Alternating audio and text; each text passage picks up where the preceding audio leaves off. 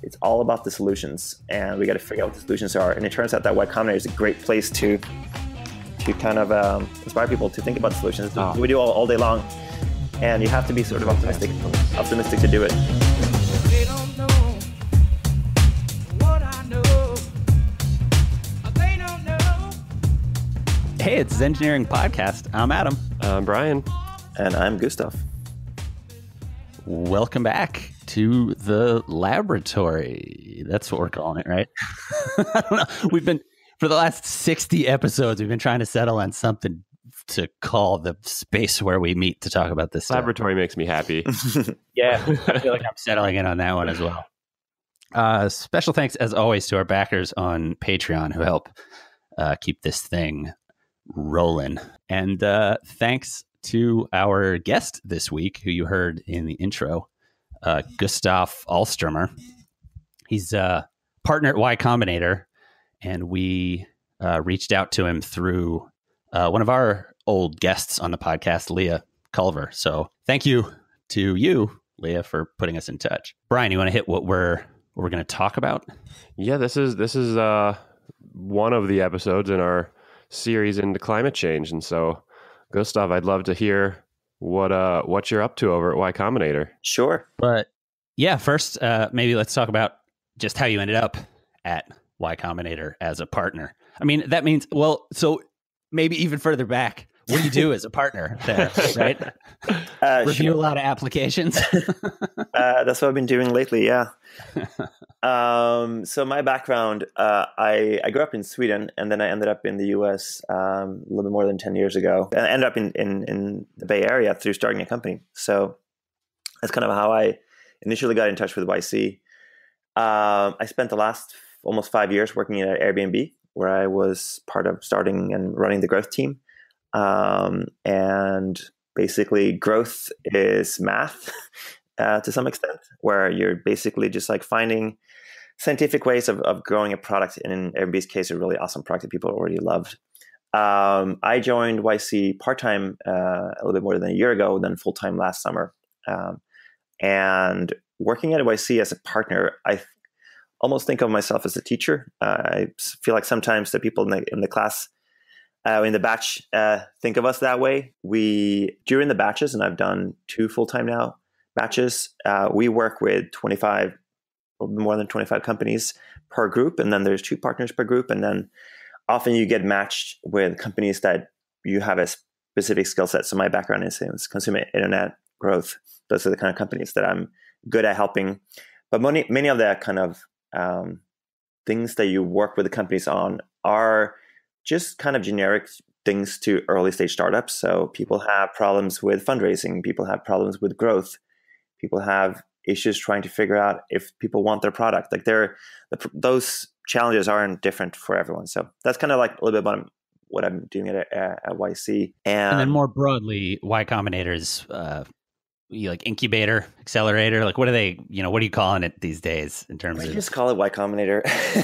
Yeah, that's fair. Totally. Y Combinator has been around since 2005. It was started by Paul Graham and Jessica Livingstone together with 2 of their friends, Trevor and Robert. They started by investing in less than 10 companies the first summer. They called it the summer program. And those people were just supposed to come and working on their startups for the summer, and then they got a little bit of money from Paul and Jessica. And some of those companies turned out to be, one of them was turned to be Reddit. Another one of those companies was Looped that Sam worked on. Another one was Kiko that Justin and Emmett that later started Twitch was founder of. So that early group kind of like set the stage of what YC ended up becoming later. And it was far more than a summer program. And Paul and Jessica called it the batch. And we've now done 26 batches of startups. Wow. And they do twice a year. And they've obviously grown a lot from the first, I forgot how many companies, but say 7 or 8 companies in the very first batch. The way it works is that you can apply to YC at any stage, whether you just get started, whether you basically aren't really getting started, just have something you want to work on, to you've been working on something for like a year or 2, and you maybe even raise some other funding. And what YC really do well, I think, is help you focus on the right things. the hard thing about starting a startup is none of us has ever done it before when we started. Mhm. Very few people have done a startup before they started startups. So it's very hard to have experience. And it goes for all of us. And the benefit of starting a company together with a bunch of other people is that you learn from them at the same time.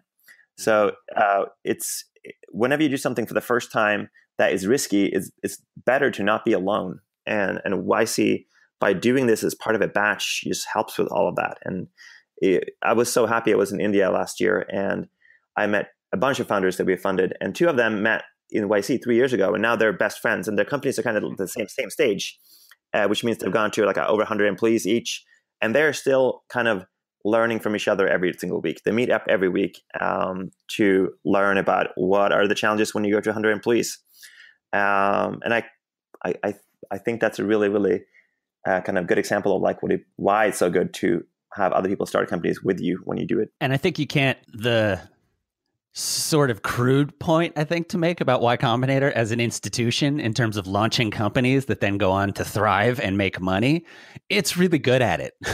Like, a lot of companies have come out of this architecture that it's always struck, Brian and I talk about it all the time. It's always struck us that it's sort of a teaching learning perspective, even insofar as like few published things like ongoing that I read up on and I go, yep, that's a really good explanation of blockchain. I'm going to share that with everyone. And it's public and it's part of it, like, because a rising tide in that space lifts all boats, right? And which is almost anti-competitive in a world that is otherwise very competitive. And I don't, it's like, it's a nice perspective to think, here's a person I can talk to about what I'm working on that's not going to steal the idea from me and run away, which I think is what capitalism tends to promote. Yeah, that's true. And then like, there's certainly something to having a huge alumni network of other companies. So everything from let's say I'm a startup who sells to other startups, then joining YC, there's 1,500 startups to sell to. And many of those founders are willing to take a risk on you, just like other founders were willing to take a risk on them. So there are many other benefits why having a large kind of community of companies is a good thing. I specifically am working on growth, and there are lots of areas where shared knowledge between startups on growth can be valuable. And in my experience, it's just some of those things. There's some areas that people are incredibly open around, let's say open source engineering and things like that. But there are other areas where people do not talk to other people around, specifically don't talk publicly around on the things they're working because they're so easy to copy, but they're so hard to figure out. But it's easier to do it if you're in a small kind of enclosed group. So in the world of growth, somehow it ended up being a lot of dinners. It wasn't a lot of conferences, and the conferences weren't that good. It was more like smaller communities. And that's because many of the things that we worked on were hard to figure out in the first place. But once you figured out it was like very, very easy and obvious. And you kind of want to share that with a little smaller group. They're just like a little bit different take on things. But that's like not true for engineering and for other things necessarily.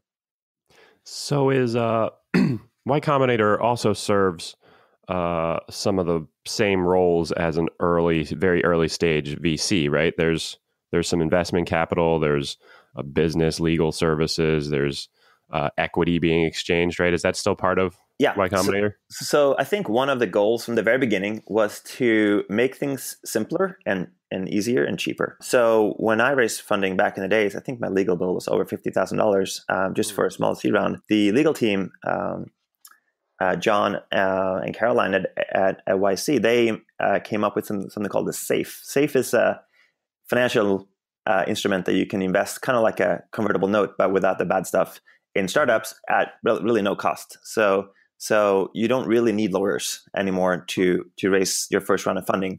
You just use the standard document that is really good for the founder and has like 1 page of terms, and those are very straightforward. And vast majority of YC companies use that document to raise funding right now. So that's a good thing that we've kind of added a lot of, like, fundraising used to be a place where there was kind of asymmetry in knowledge, where some of the investors have done this 100 times and the founders have done it 0 times. And they obviously, as a result, the investors have a lot more information. We kind of, YC over the years have done a lot to change that kind of dynamic. YC invests $120,000 for 7%, and that's been the same for probably 5 or 6 years. It used to be less money. And then after YC, we have something called Demo Day, where companies go up and present to many, many hundreds of investors, sometimes over 1,000, and continue to raise funding from there. Fantastic. That I remember I started a business in 2009 was my first startup.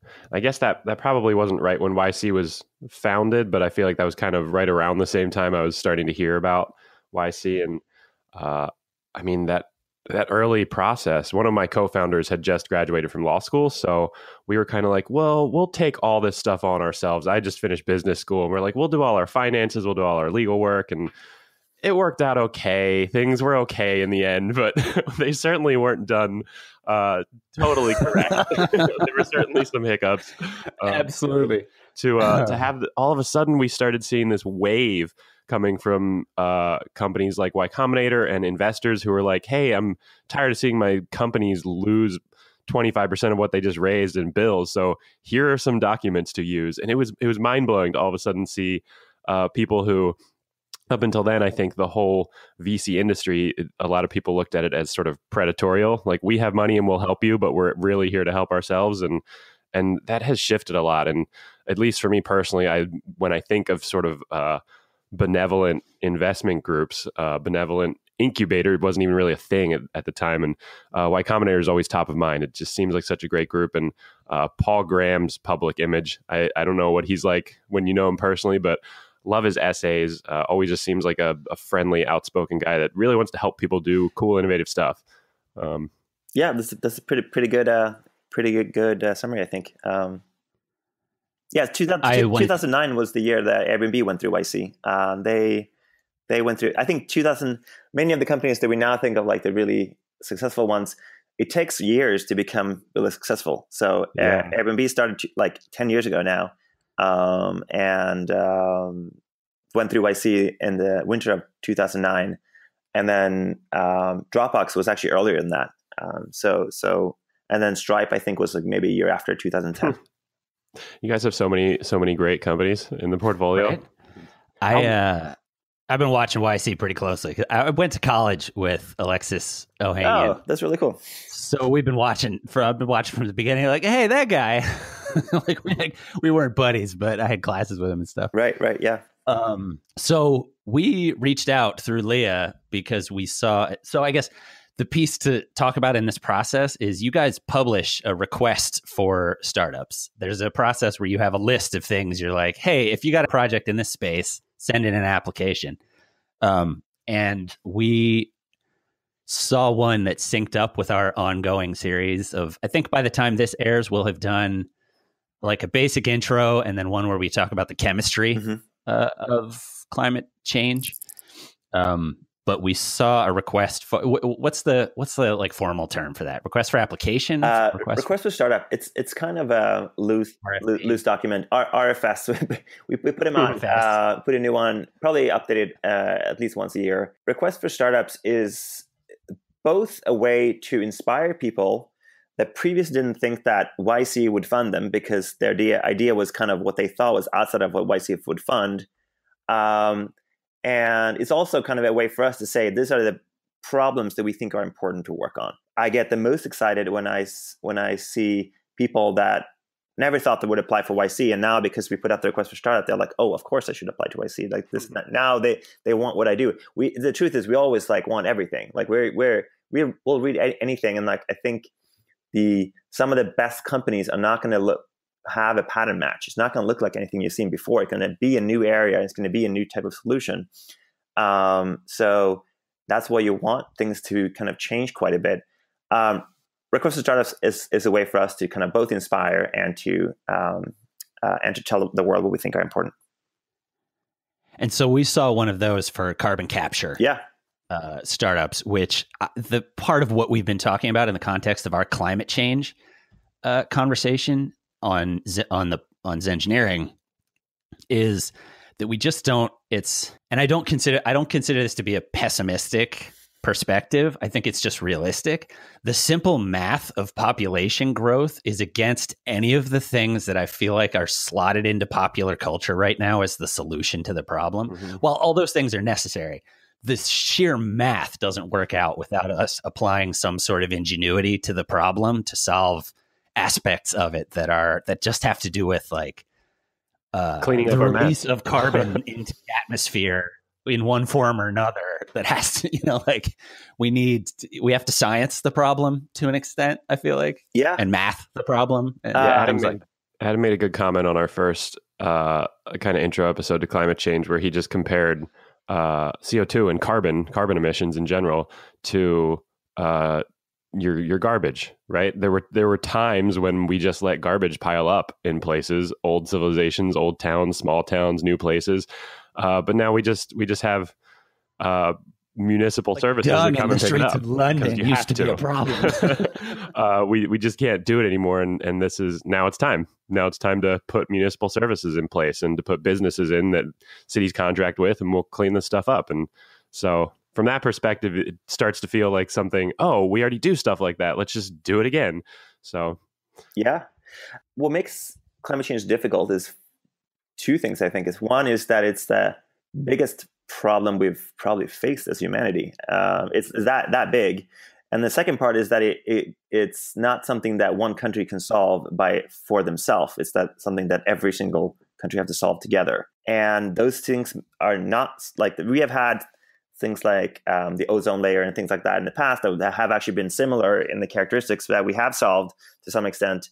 But yeah, it's quite different than the say manure that you have in the streets of New York when you have lots of horses. That was solvable, but this is a little bit different. Yeah, it's the note I wrote down was moonshot in the sense of like these problems. The only thing that I can think of that required this level of, cooperation and or sort of competition, because we're talking about a different political scenario, but like the race to the moon was this level of like, well, we got to get like literally every smart person in the country and put them in a room and say, solve these problems. We have 10 years. Yeah. Cold War, war motivation, right? Right. And it's necessarily take it to a aggressive place right away, but we need a lot of investment. Yeah. It's very easy to be pessimistic, I think but that there's no you can't really go to the moon if you're pessimistic about going to the moon. So I think that if you talk about, before we get into like carbon removal and all these technologies, but if you talk about the psychology of climate change, and I've spent some time thinking about this, and I've tried to read up as much as I can about this, but it's such a huge problem that we kind of get blocked in what should we do. And some people, they just kind of say, oh, I shouldn't worry about this because someone else will solve it for me. Some people will start blaming their friends and be like, oh, you shouldn't be doing this and that. You should be stop driving your car, and you shouldn't be flying on vacation so far. And I think none of those things are that useful. Like judging each other for a kind of a problem that applies to all of us isn't really that useful. And the solution to it is not. And I've tried to look historically on this. I can't think of a specific solution where we just solve it by people being more moral, like that, or being more ethical. Like there's very few of them, and we can touch on clean meat afterwards. But there's another example. There's been vegetarians for hundreds and hundreds of years trying to convince people that eat meat to not eat meat, and that has just never worked. So there are many examples where, like, if you believe in something, and just by convincing everyone else, then that will just change it. So I think climate change is the same way, where like, it doesn't really matter. Well, it does matter, but it doesn't matter. It's not going to solve it by just trying to convince each other that we should just do things that have less impact on climate. It's going to have to be political and technology solutions to it. And I'm very excited about technology solutions. The political solution is going to take some time, and it's happening to some degree in different countries in a good way. But the technology aspect of it, I think, is the most exciting. And like, we've seen electrification of society, like kind of just like come super fast in the last couple of years. And like we didn't even, you start noticing it when you see electric cars, and now that was just a couple of years ago, and now you see them all over, and now you're getting used to electric scooters and electric bikes, and like and Y Combinator invested in an electric airplane company a year ago. So like, it's coming pretty much everywhere. Big changes like that takes a long time, but that's technological solutions to climate change. So love to talk more about like the carbon removal stuff of it, but I think it's very obvious to see that technology plays the one of the absolute most important roles in changing this. Well, it's a risk reward is not the answer. I mean, to an extent, it's risk, but it's more like for the output for the effort that we can put into it, what's the percentage reward we're chasing? And reduction just doesn't get us far enough it's necessary for sustainability, but you have to start having solutions that can scale with the fact that it's just like, we're going to have another billion people eventually, and then another billion on top of that. So what do we do with it? Yeah. So if you think about it, if you think about the math, so there's about 30... Growth is math. I love it. There's about 30 gigaton of CO2 that are being emitted each year in the world. And we kind of just saw that stabilize for the last couple of years. Maybe not the very last year, but the previous years it was stabilizing. The only year it really gone down in the last 10 years was 2008 as a result of the financial crisis. But it's stabilized. But that's the emission growth has been stabilizing. We're still emitting an enormous amount of CO2. And every single model that the IPCC and the Paris climate meetings came out with all suggest that we have to not only stop emitting and go down to zero emissions, but we also have to remove carbon from the atmosphere. If we don't remove and just stop emitting, and we kind of like do it according to the Paris Agreement, we'll hit 1.5 degrees warming of the Earth, and that's a significant amount. And most people don't believe that we'll hit that. We'll hit more like 2 degrees Celsius. Mm-hmm. And those have 2 degrees Celsius warming of the Earth have very serious consequences for a lot of people. Now, one of the problems with that potentially is that the goal is set on the heating. It's the degrees of heating. That's the goal. It's not the particles per mil. Like there's a way to measure carbon in the atmosphere. Maybe it would be better if you just measure the carbon in the atmosphere as a metric for how we're doing towards our goal to fix climate change, versus just saying, oh, the world can't get any warmer. Now, the good thing about that is that it gets way easier to count. The hard thing is it gets harder for most people to understand that particles in the atmosphere is like, that's kind of a loose things. But that would make it easier to just understand kind of the math. Now, there are many things that are sucking up carbon from the atmosphere. There's trees, there's oceans, like those things are already doing it. But the way that the amount that we have to do it kind of comes back kind of the going to the moon. It has to be such an enormous amount that let's say you wanted to plant more trees in the world. The amount of trees that you have to plant, and just going through like that kind of playing in your head and be like, if we have to cover like most of US and Canada with trees again, then the amount of kind of administrative effort to do that isn't straightforward. It sounds easy, like, oh, we just planted a lot of trees, but it's not actually that straightforward at all, because we all have like, they're different. You have to like basically convince everyone who owns that land to do that to begin with. Right. Yeah, someone owns the land. Someone has to dig a hole. Somebody's got to put something in the hole. Yeah. Interesting. It's non-trivial to plant a tree. Yeah. There's an interesting component to climate change and addressing the problem, where you have to recognize that all of modern technology, in a way, is the problem. And it gets really negative really fast if people spin it as, well, we have to stop doing all this stuff, because then you have to look at all this amazing stuff that we've created as a civilization and wonderful lives for a lot of people that we've created and opportunity. And you have to say, wait, you want me to stop doing all that stuff? And just reasonably, we know we're not going to stop doing it. So you might curtail some of it. You might cut out some of the worst of it. You might moderate a lot of it. But ultimately, like, this goes back to our podcast a little bit, why we're doing climate change. Like, this stuff is amazing, right? Modern science is wonderful and beautiful, and it's kind of like religion for a lot of people. It is partly for me, right? It's spiritual. And to address climate change, you have to look at, well, how do we keep that stuff? How do we move? How do we build on top of that? And that's, like you were saying, Gustaf, the excitement around the technology and the opportunities. As I dig more into what's going on and the scale of what's going on and how everything fits together, it's everything. And so at looking at it from like a business opportunity and a scientific opportunity, engineering, like you can literally look anywhere on Earth right now and say, hey, here's an opportunity to affect our climate in a positive way. Shift this business model this way, shift this practice, change this technology. And I went through like a year ago, Adam can attest to this, like a nervousness. I started listening to a podcast called The Elephant. Mm-hmm. Really fantastic podcast about climate change. I think it was like 22 or 23 episodes, all kinds of different people they interviewed, world leaders, astronauts, scientists. And I was overwhelmed. I was like, man, I'm starting to feel really bad about this and I don't know what to do. And I've gone over that hill or come out of that slump, I guess, a little bit. And now all of a sudden my eyes are opening. I'm like, wow, I can actually do all kinds of things here to make a difference. And so from like a business, entrepreneurial, engineering perspective, it's just a wide open space. And I don't mean that excitement to diminish the difficulty of the task at hand. Mm-hmm. Like you said, this is potentially this is the opportunity for the world to come together to cooperate and accomplish something that will save us, save humanity, right? It's the ultimate science fiction story. You mentioned you just invested in an electric airplane company. Yeah. Like the idea of not even just how that's attacking the problem, which it is, but it's more just the idea that I could come to you with an application for an airplane company and maybe get it off the ground, which is not Is anyone doing that? Does anyone else build airplanes? What's your competition look like?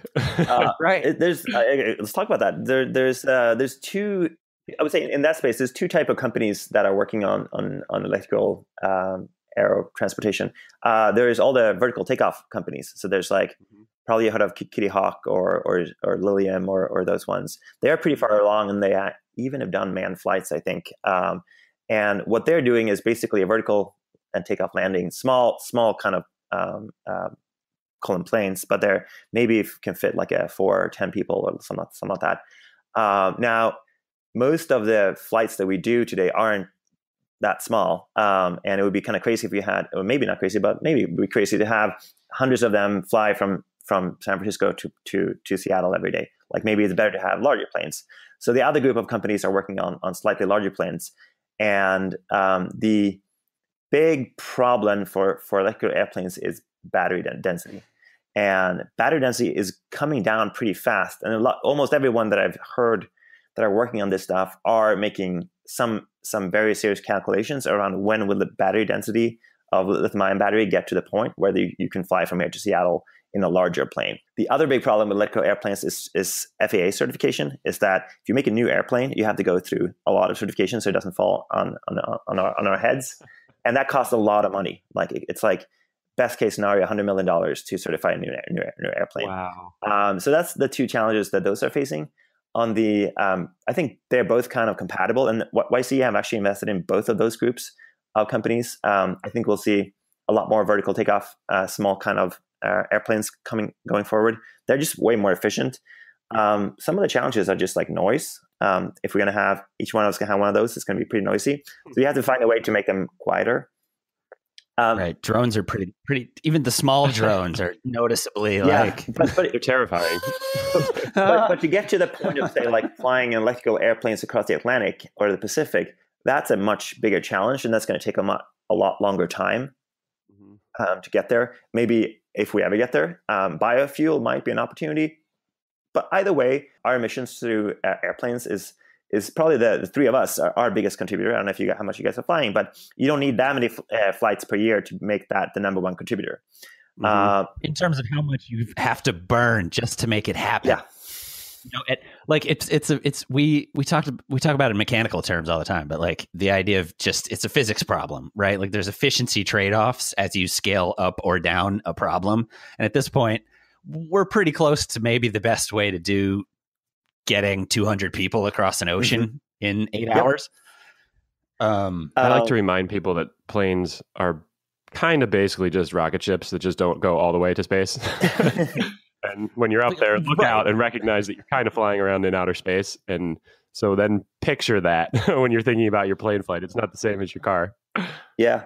So going back to carbon removal stuff a little bit, like the reason we put out this request for startups. So this is we put out, I'll talk about it in a second. We put out another one at the same time called Clean Meat and Cellular Agriculture, which is around growing meat or animal protein in labs.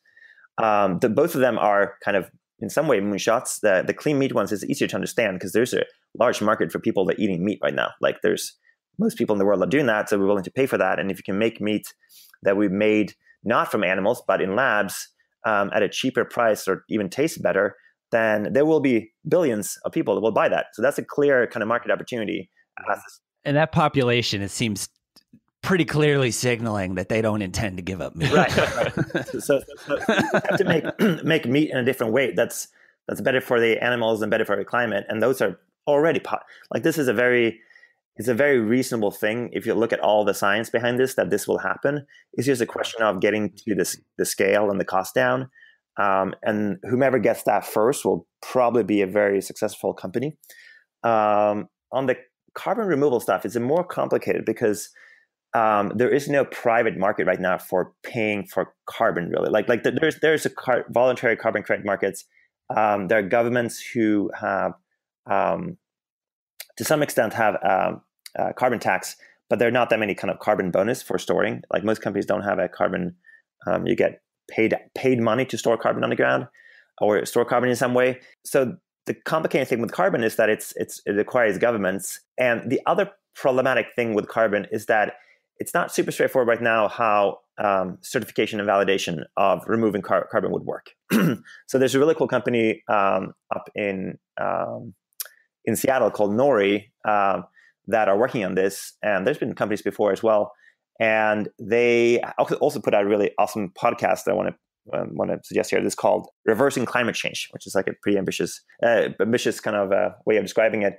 They are basically like the way that the people, and there are many different kind of components and modules into how you would remove carbon. One of it would be just like, how do you remove from the air and kind of get it into something else? And there's different technologies there. The most common one people talk about is direct air capture. Direct air capture is effectively you have air fluid through a big fan, and then you have a separation kind of process where you separate it, and then you can do different things with that carbon. There's a really good blog post that I put out by someone called Julio Friedman, and the blog post is called let me find the name of it: Offsets, Onsets, and Insets. Now, you could take that carbon and put it underground. You can mineralize it, make it limestone or something like that, and just put it back on the ground, kind of like where the oil came from. That's one way you can do it. You could use it to make fertilization for agriculture. That's also interesting. At some point, that's going to go back into the atmosphere. Or you can make something like fuel. And there are some companies working on making fuel out of carbon. That seems like a really good idea if we can make that to work. I don't think anyone really gotten that to work yet. But they're all kind of different in how you use that carbon. And the truth is, and fourth thing is you can make carbon products. And there are lots of cool companies that are taking this carbon to do different things with it. Carbon fiber or lots of other things that you can imagine using this carbon for. Carbon is effectively free, so you don't have to pay for it. Now, any way you think about all those things, there's going to be a large portion that's going to have to be stored and sequestered and not get back into the atmosphere. They're just like kind of the basis of carbon removal is that huge portion is going to have to get back and not be worth anything to anyone in the sense that people aren't going to pay for it. So you have to have some amount of government involvement or voluntary involvement from companies to be able to make that happen. And that's kind of the challenging part about carbon removal is that you have to, it's still worth something to all of us, but it's not worth that much to each individual one of us. And that is the hard part about this, I think, is like, how do you get the incentives going here? Now, if you talk about technology, so I'm talking a lot here, but if you talk about the technology about how to do this, it's a cost thing right now. So direct air capture and the separation and mineralization of the carbon, the main input here is energy. And the thing that did change, and this is when I talk about this as someone who don't know everything in detail, but talking about it from an optimistic point of view of people who want to start companies, hopefully we are where solar panels were 20 years ago, where people will kind of laugh at them and say, wow, this is really funny. It works, but this will never compete with every other source of energy. But that's changed in the last 20 years. And solar panels now competes with every other source of energy. It actually beats pretty much every other source of energy at new installation. And that is just a function of massive amount of scale, massive amount of reduction in cost. And some governments, China and Germany, was pretty good at producing them or subsidizing them. But now we got into a point where solar is just like by far the cheapest. And it turns out that because energy is the most important input in carbon removal, this might be a really good time because the cost of solar has gone down. This could be a really good moment for kind of figuring all this stuff out. And the cost, there's a couple of companies, there's a company in Switzerland called Climeworks. They're probably the furthest along. They are basically removing carbon through a direct air capture. They're selling it to the current carbon market, which means they'll probably go back to the atmosphere at some point. Carbon market basically means carbonated water or selling it to, in their case, a greenhouse where carbon is good for fertility. The cost that they are kind of quoting in per ton that they're removing is high. I don't know the exact numbers. I think it's like $600 or $700 per ton. We need to get down to a factor of 10 to make this truly kind of competitive.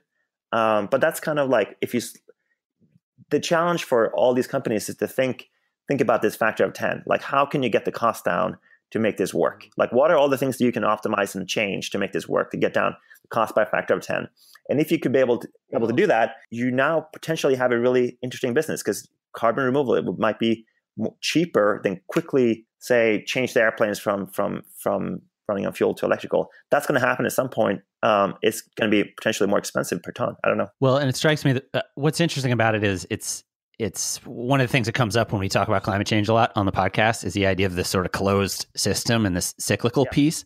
So like the whole thing is a cycle, and we're now starting to explore different places where we can plug in more effective or efficient models. And so you're talking about bringing the price of capturing that carbon down, both by increasing the incentive to buy it, but also, with technology, making it cheaper to get the carbon. And it just starts to get like the whole time I kept thinking of the scene in Back to the Future 2 where or at the very end of 1, but throughout 2 where he comes back and he has to throw a bunch of trash in the mist of fusion, like a banana peel and half a beer. Yeah. Like the idea of if you can scale this down, like stuff gets real weird. If I could put a device in my backyard, but it's starting to happen with solar power where people are putting up solar panels and they're kicking power back into the grid. Yeah, for sure. Oh, yeah, for sure. But there's a clear financial incentive there, and there's a clear structure for how that works and how you get paid. You had to have some agreements to figure out the net metering agreements to how to get paid for putting solar back on the grid. We don't really have that as easily understood in carbon removal. We basically don't have it. But we know it's doable because plants do it in your backyard all day. Exactly, it's totally doable. It's chemically doable. And here's the interesting thing is, like, there are like lots of countries in the world, and each country can kind of figure out this by themselves. We don't have to figure this carbon market out as the entire world at the same time. Like the climate agreement in Paris is pretty awesome. It's kind of a binding agreement for each country, but you can go beyond that for sure. Like the Paris Accord gets us to a point, right? But the agreement is every country's going to work on it in the way that they can, right? So it doesn't mean the U.S. has to tackle all of these like 10 things we just laid out in this podcast, right? Every startup doesn't have to solve all 10. One country I think can definitely create a market for carbon credits. And U.S. actually is surprisingly one of the few ones that put out some news around that earlier this year. But yeah, each country create their own market here. And if you look on some of the countries been the most proactive is like Iceland and Norway. They like some of the countries basically have goals of being carbon neutral by X date, and this turns out to be a pretty good way to be carbon neutral because there's always going to be some carbon that we are emitting. Like some things, like making steel, is just like we haven't really figured out how to make that without emitting carbon. Like it's just like not straightforward at all. So for some countries, if you're truly going to be carbon neutral and be true to that, you have to come up with some way of removing carbon. We didn't talk about all the other ways of removing carbon, like planting trees or biochar or a bunch of other things. I personally, but I could be wrong, I'm personally more interested in the technological ways of doing this, mainly because I have experienced technology being very easy to scale. But I could be wrong about this. I think it would probably be when we're this early in stage to bet on one technology just because you find it more exciting or your experience suggests it's better. I think you have to be very wide. And we in YC, when we look at these applications for carbon removal, we've been looking very widely at all type of solutions, not just the technological solutions. So as you've been, because you mentioned earlier, you're currently reviewing hundreds of applications. Yeah. I assume they're not all in specifically this space for Y Combinator right now, but a bunch are.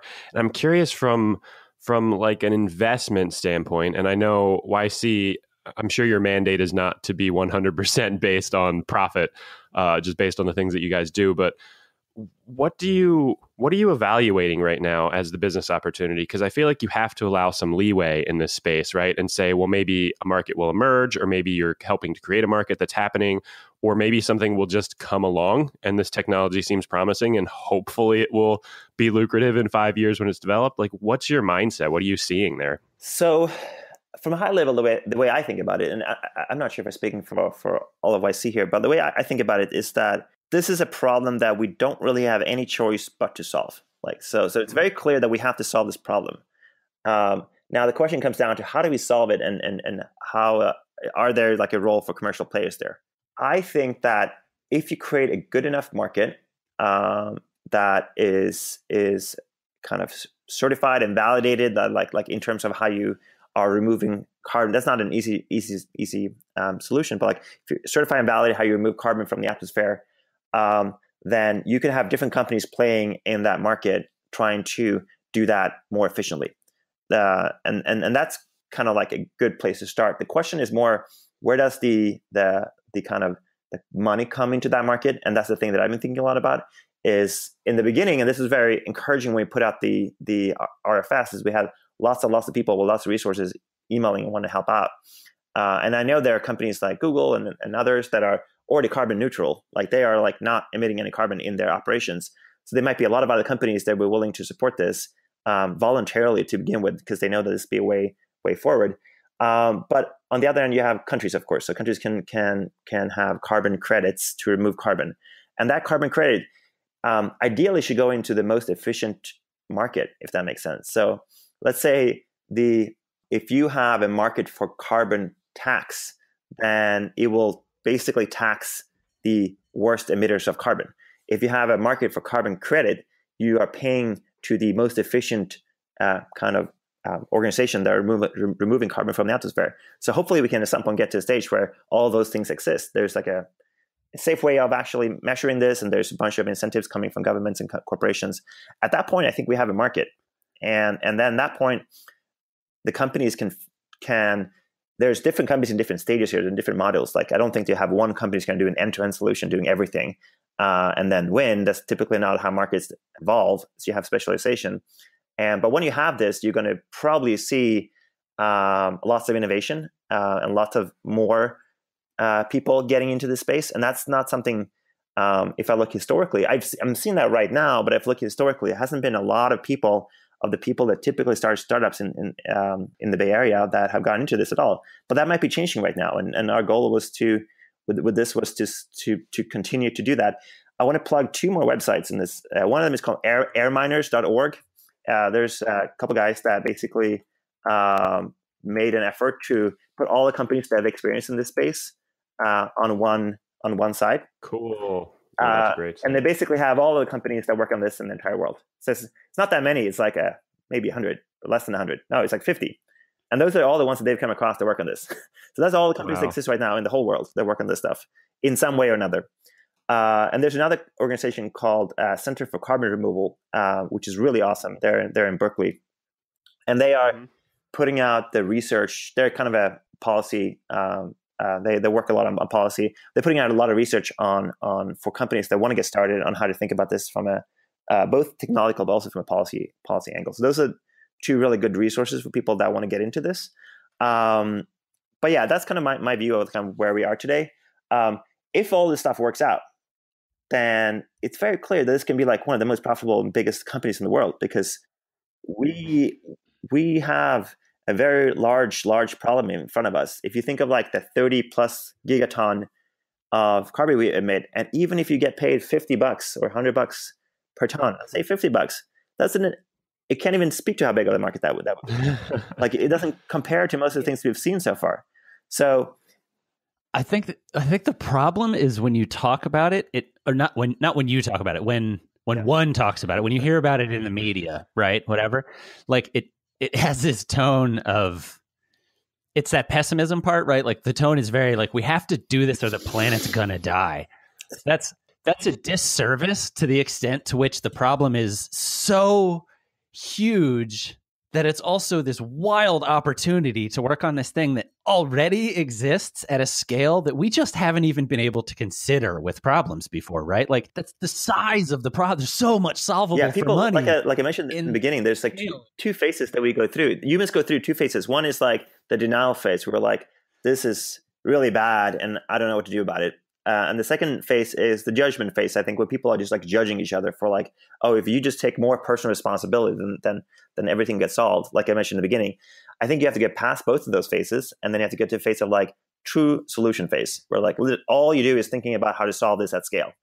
And solving it at scale is a different thing, because there are many things that are being kind of promoted as like good for CO2 removal, but they might not actually matter at all in the grand scheme of things. Like making let's say the washing powder you buy, or like something like that, like the CO2 neutral, is like, it just doesn't really matter. Like there are like 10 or 15 or 20 large sources of emissions. We just have to fix those, and the other stuff kind of like we can figure that out later. So we have to think of this as scale and think of this as math, and we're not really doing that. It's similar to other problems that humans are talking about. Like, we really have trouble with statistics and trouble with like thinking of like what is impactful and what is a big deal. It's like we talk about how dangerous autonomous vehicles are, but then we don't talk about how dangerous it is to be in a human-driven vehicle. They are very dangerous. Yeah, we're generally really bad at statistics. I mean, like humans, your average person it's a weird way to conceptualize stuff, because it's a level of relativity that you don't apply in your daily life. Carbon emissions and climate change and the environment, recycling, all this stuff. I feel like as we've been talking about it on the podcast, and I've just been digging in, I've realized how big of like a branding issue there is. Like, the whole situation has been rebranded over and over and over again, right? When we were kids, there was reduce, reuse, recycle. Acid rain. Remember acid rain? Then it was global warming, and then you have people throwing snowballs inside the Senate, and you're like, what the hell is going on? And what I've come to really appreciate when you dive into this stuff and realize the scope of it, you also start to realize that most people just haven't considered what is actually happening. And part of it is because a lot of the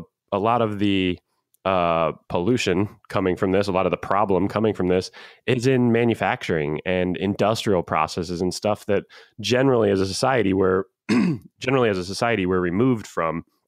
And it was interesting. My old startup was in the manufacturing space. So I worked as a manufacturing engineer for a while, and my startup was about data capture on manufacturing companies. So I spent all this time doing something I really love, which is learning about all the technologies manufacturing companies all over the world are working on. And when you start to see the absurdity of scale with very specific things, like there are huge global companies that just make like wax sprays to go on crops to help them do particular things, to help fix chemicals to them. And you're like, what a strange thing that we do. We're doing it all over the planet. It's this wild chemical process, this complexity, expense, and this, it's a scope problem. It's a lack of just exposure to things, right? Most people have never been in a manufacturing plant. They just get stuff from Target, which is fine. That's part of the excitement of like modern technology, modern life. But without starting to expose people a little more to some of this stuff, it's really hard to get your head around what is happening, and to have any perspective on, well, what can I do and what is my place in this, and potentially to vote appropriately, right? To vote for the right policies and the right people. We need some serious shifts in how information's getting out. And I hope people who are doing this now don't take offense to like that perspective, but we need some of this positivity. And that was particularly what we were so excited about when we saw Y Combinator ask for these. I once talked to a dude at, I think, one of your barbecues, Brian, like 5 or 6 years ago, who had just finished doing like a risk analysis as a consultant on behalf of McDonald's because they wanted to offer a breakfast nationwide. They wanted to offer a breakfast sandwich that included one slice of avocado. He was like, and I had to return to them a report that said that their use of that much avocado would drive the price of avocados up so much that they couldn't that they couldn't make money off of that sandwich. They ruined the avocado market because they're so big. I thought that was a really interesting perspective in this idea of scale, right? Like there are weird decisions you got to think about at that scale where people are running, analysis on here's how much of avocado is available in the world within reasonable shipping distance of our facilities. Well, that's the crazy thing with, and this must be really interesting for you too, Gustaf, as you're thinking through what these opportunities are in the businesses you're looking at. Because I make the joke to people sometimes, and I sort of mean it seriously, about like wind power, for instance. If we build too many windmills, we break other things, right? That is kind of jokey because I'm not sure mathematically that one actually happens, but dams are a great example, right? Dams cause huge problems. It's clean energy, but you're transferring the problem somewhere else. And when you get to like the underlying physical principles of you don't get anything for free in the universe, you start to realize that. And it's an interesting, this is sort of like a meta analysis of everything that we're talking about right now. But what happens down the road when all of these companies are successful? When we start making bricks made of carbon or carbon nanotubes are all over the place and everything, is that going to cause, what's the next thing? And to have, I feel like we're a fairly enlightened community these days, speaking colloquially about the whole planet. And that's sort of the next step. We got to pay really close attention to this stuff as we do it. And I think part of the interesting aspect is like you were saying, there's not one solution. It's not just stop doing this thing and replace it with this. We've got to like really spread stuff out. We've got to totally rethink how everything operates. Yeah. I couldn't agree more. I was thinking about it when you on that topic, I am personally super just like fascinated by geoengineering in general. Like I'm just like watch all the videos and read everything I come across. We've already geoengineered our world, so we already have like changed by pulling all this carbon from the ground that were like dead dinosaurs and putting them out in the atmosphere. We've changed a lot already. We already done geoengineering, so we know that it can go really bad if we do it wrong. Now, I think most of the people that speak about geoengineering are trying to solve problems and thinking in positive terms. There are some of them that have more unintended consequences than others. And I read something recently that I thought was interesting, which is geoengineering might turn out to be the cheapest way of solving climate change. Now, that has pretty potentially scary consequences because that means individual countries can go and do it, right? So let's say you're a country that's going to go underwater and be like, well, I'm going to emit a bunch of things in the atmosphere that blocks 0.5% of the sunlight to the atmosphere so that our country doesn't go underwater. Like that's not a crazy thing to think that might happen. And it'd be far cheaper for that country to do that than to build an economy that removes all the carbon from the atmosphere. I'm not saying that this is what YC have anything to do with, but there was an earthquake there was eruption from a volcano in Philippines like a decade ago or so. And that year was a much colder year in the world than any year around that, because the ash was basically covering the sunlight, and that basically, to some extent, stopped climate change or for that year because we'd be able to block some of the sunlight. So, my point was that there might, if we don't do this now, there might be other solutions that'll be far riskier and are certainly cheaper for those countries that are going to be in trouble, and we still haven't seen even close to as much damage that climate change can do, that we haven't really seen like desperation of anyone yet. Like there's some, of course, it's seen like some communities, but we haven't really seen what we expect to see. When you talk about scale earlier, one of the things that came to mind is that there's love to talk more about this. It's my time, but the clean meat industry is super fascinating, and there's a much clearer understanding of how that will work out. The leading company there is Impossible Foods. Impossible Foods make plant-based burgers that bleed like real burgers, and they taste and smell like real burgers. And it was kind of a fun thing. And I tried the burgers a bunch of times in the last year, here in San Francisco, and the whole question is like, when do they get to scale? Like literally less than a week ago, they announced that they're going to White Castle, and they are Wow. selling a $2 burger in White Castle, and it's basically starting like right now. What is those are like sliders, Yeah, right? yeah, Like little mini burgers Yeah, at White Castle, I think. What do they usually cost? I haven't been in a White Castle. I don't know. In like 10 I have no years. idea. But that's the scale, right? Because like most of the people that eat burgers don't go. Yeah, just to meet that production People don't demand go to a fancy is restaurant in San scale. Francisco. That's like not what most people do. Most people go to like a fast food place to eat burgers. And the fact that like we have now one company who's making burgers effectively in labs, I don't know if these are made in bioreactors, but like effectively in labs, go to something like White Castle. They also raised like, I think way over $100 million from Singapore and other investors like at the same time. So this is someone who's actually going for scale, and this is what we need happening very quickly. They're selling Soylent in Walmart. I just saw that the other day. That's another example of.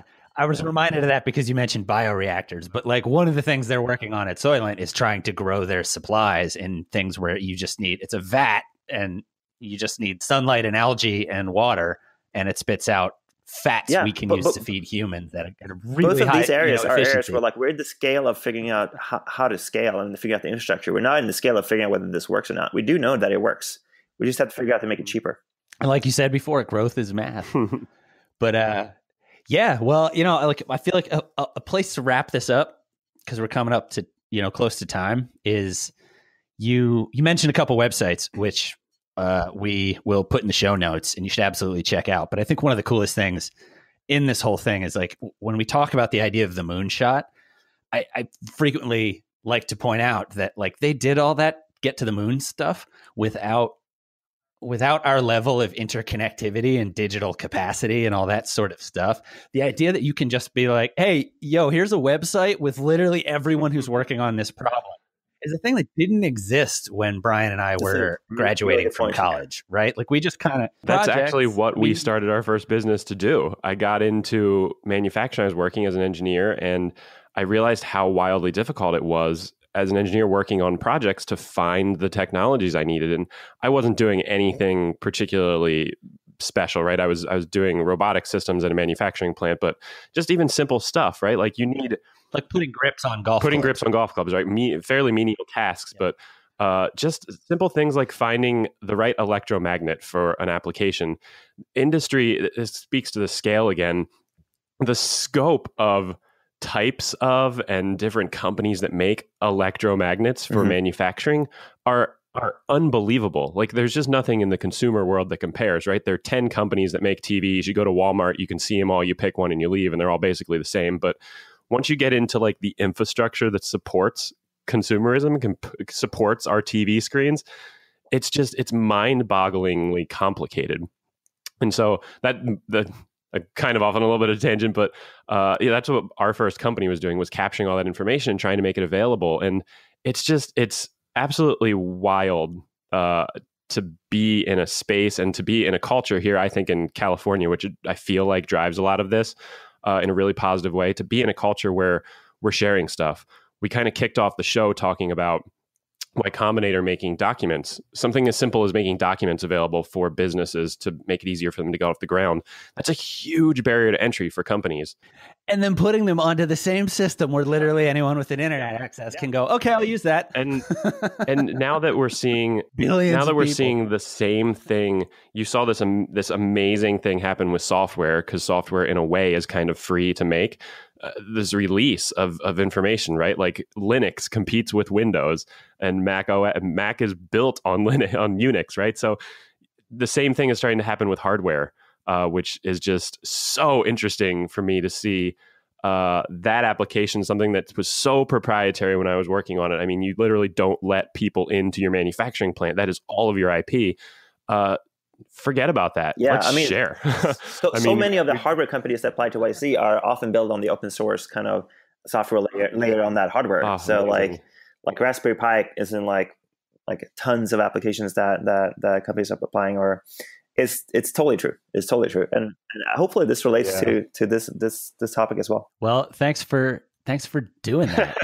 Definitely. And thanks for coming to talk about it. This is great. I can tell how excited you are. You've been energized, and you're smiling right now thinking about all the great stuff you're going to do in this class with Y Combinator. It's going to be a long, like it's going to take a while to get this going, but like you have to start somewhere. And the good thing, forgot to mention this, the demo day, the investors that come to YC demo day are not risk averse.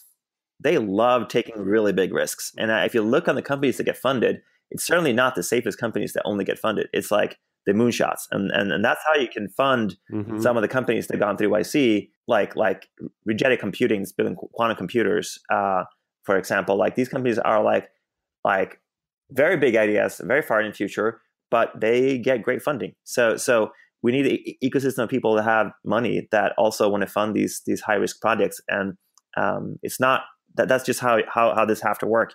And YC is so fortunate to have those people come and fund the companies after demo day. Yeah, I mean, I just think it's the same. It's the same thing. Like it's this escalating cycle of behavior more so than it's what has been, I think, promoted in the past, which is very competitive ecosystem.